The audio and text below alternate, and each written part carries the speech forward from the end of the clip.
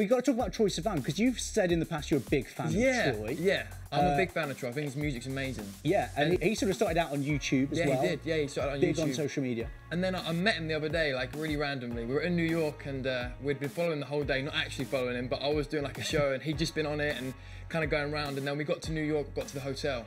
And there was a few fans outside and I was speaking to them and they're like, I was like, oh, why are you here kind of thing? And they were like, well, Troye's here. I was like, no way.